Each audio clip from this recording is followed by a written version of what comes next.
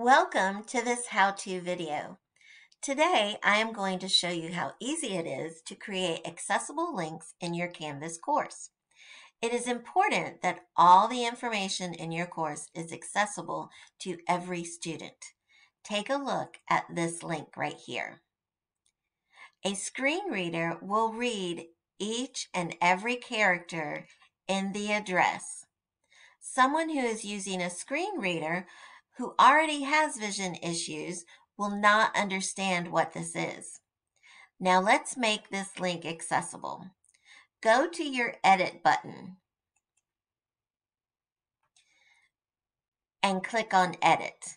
Now click on the link and click on the link options.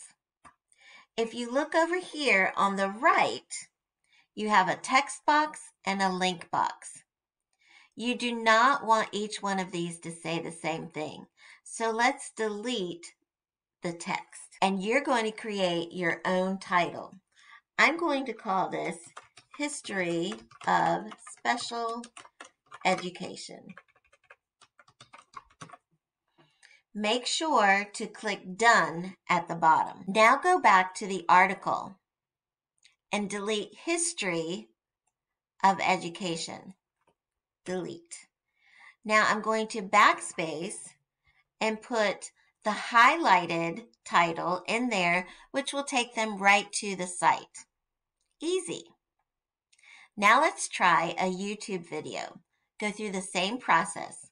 Click on the link, link options, delete the text because we don't want it to stay the same thing. I'm going to title this Bloom's Taxonomy. Don't forget to click Done. All right, now let's go over here, delete Bloom's Taxonomy, and put the highlighted version. There's your title. All right, now let's create a link when you don't already have the address. Let's create a link for Purdue OWL for citation help. I'm going to highlight Purdue OWL. Then I'm going to go to my toolbar and find the link. Click on External Links. It's already going to give you your text. You have to find the link. Go up to your Google and search for Purdue OWL. And you're going to highlight and copy the entire address. Mine is already here, so I'm just going to click on this. All right. Once you have that address in there, click Done. There it is, Purdue OWL. Now save and let's test our links. So click on History of Special Education. There is your article. Click on Bloom's Taxonomy. There's your video. Now click on Purdue OWL for your citation help. There it is.